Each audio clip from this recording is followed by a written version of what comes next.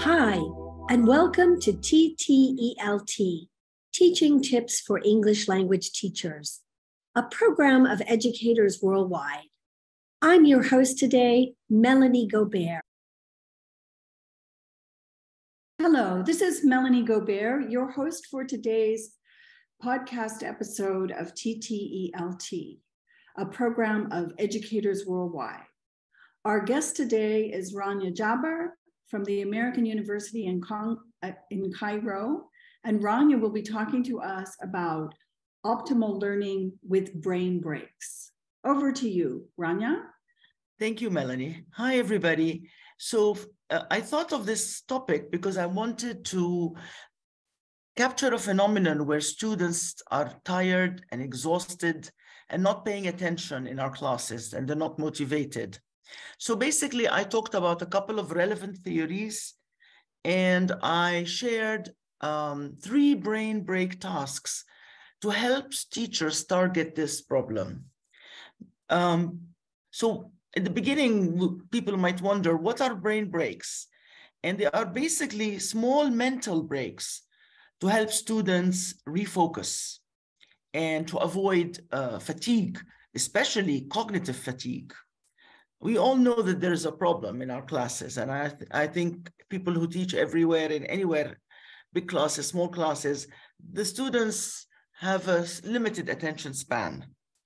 And at the same time, we have a lot of material to deliver, and we're eager to deliver all this material. And so there's an information overload. So what happens is that the students often are tired, exhausted, they're not concentrating, even if it's in a morning class, let alone if it's an evening class, things are going to be really very hectic for them. So I brought into the focus of my presentation the idea of the cognitive load theory, which basically is an old theory, 1998, by John Sweller. And basically, it talks about how working memory has a limited capacity to process information. And we as teachers, and here is the practical part or the pedagogical part, have to work hard in reducing the load by doing simple things. Make sure what we're teaching is related. Relate the different bits of your lesson to what came before, what's coming after. Give them a lot of context clues, and maybe have them integrate the skills. This is a very important point, so they don't split their attention. We're now doing grammar, and later we're doing writing. No, we're doing the grammar because it feeds into the writing. It will make us better writers. We're now reading an article, and of course, this will give us ideas and vocabulary to start writing later on. So linking and making connections enables the student to understand better.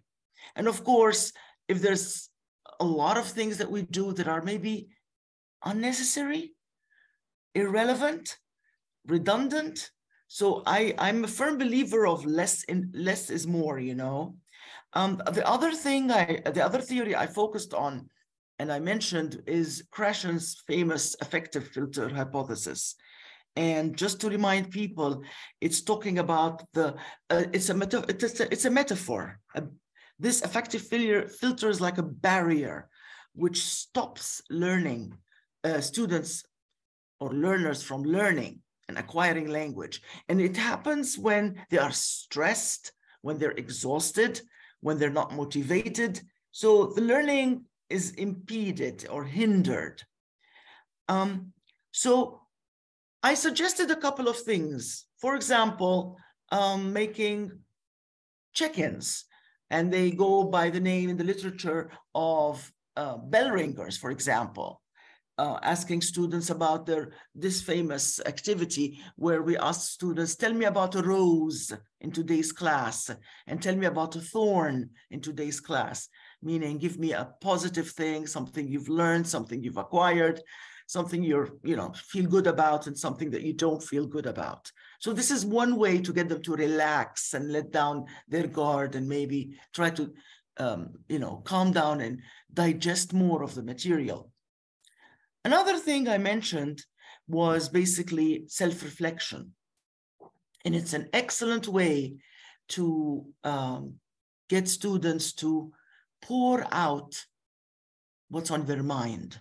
It's like a brain dump. We call it a brain dump, where students basically, talk about their feelings, talk about their thoughts about what happened in class or after a task. So I would say something like, tell me 3 things you did well today in class, or you did well in your essay, or tell me 1 thing that you need to still work on. Or at another time, I can just basically ask them to self-reflect by saying, anonymously, give me a question, ask me a question. And I call it question for my teacher. So these kind of little tasks go a long way in getting the students to relax and enjoy and learn more. And of course, we can't not mention the idea of gamification. I'm a firm believer in the idea of gamifying your class. And it's the simple definition is, taking something that's not a game and adding game elements to it. It doesn't have to be something, elaborate or high-tech, but something as simple as, dividing students into groups and having them compete to do something. What is very interesting about brain breaks is that the responsibility is on us teachers. We need to be to monitor the students, and when we notice that we're beginning to lose them, they're tired, they're stressed, they're exhausted, whatever it may be, we need to immediately be able to adapt our lessons on the fly when the students need a brain break. Another way is also to basically, when we prepare our classes, when we prepare our tasks, we build in spaces or breaks between tasks as a way to shift, the focus. It's a good way to give them a space. I come from a British system where I remember my teacher used to say, let's have a think. And when she said, let's have a think, at the time I was like, great, I can rest a little bit and just, compose myself. But now that I'm a teacher, I realize that it's a carefully interspersed break from the monotony, from the stress, from the information, throwing at the students information. And it really helped me reinvigorate myself. I use it often. I just have them do something as simple as that. Let's pause and let's think. I'll give you an example. I teach listening as an advanced class, and they're supposed to listen to a video, take notes, and then write a summary of the video. It's an advanced writing class. And it's not an easy skill for them to watch a video for, 7 minutes, 8 minutes, and take notes, and then put everything aside and put pen to paper and try to summarize using their notes. And they find it very challenging at the beginning. So one thing I do with them is I basically play the video silently first, without any audio. Get them to watch the images and what comes on the screen, pictures, images, writing, whatever. And then let them doodle a little bit and take notes silently to try to capture at least the gist or the general idea. This reduces the stress that the students feel. They don't feel they have to take down every single word. So it's like a little intro, a little, break from the stress. And then normally I play the video with the sound and everything, and they take notes. And then after that, excuse me for interrupting, how often would you do, and during the class, is your class 1 hour or 2 hours? And how often would you do these brain breaks? No, my class is an hour and a half. So I would do this brain break like 3 times. 3 times, How every many, half how many hour. students do you usually have in a class? We have intensive, it's an intensive course. I have, currently, as we speak, I have 20. I have 20 students. What would you do for students who weren't engaged with the brain break? How would you bring them on board? What I do is I notice, I keep an eye and I notice who is on task and who's not, who's tired and who's not. And I put them in small groups or pairs, depending on the number. So 2s and 3s. And I get them to compare their notes with each other. So the student who was slacking or was still too tired or was still whatever gets a little bit of scaffolding and help from the other, from the others. And then I make a round robin. I change the groups again. So they end up with another pair or another partner.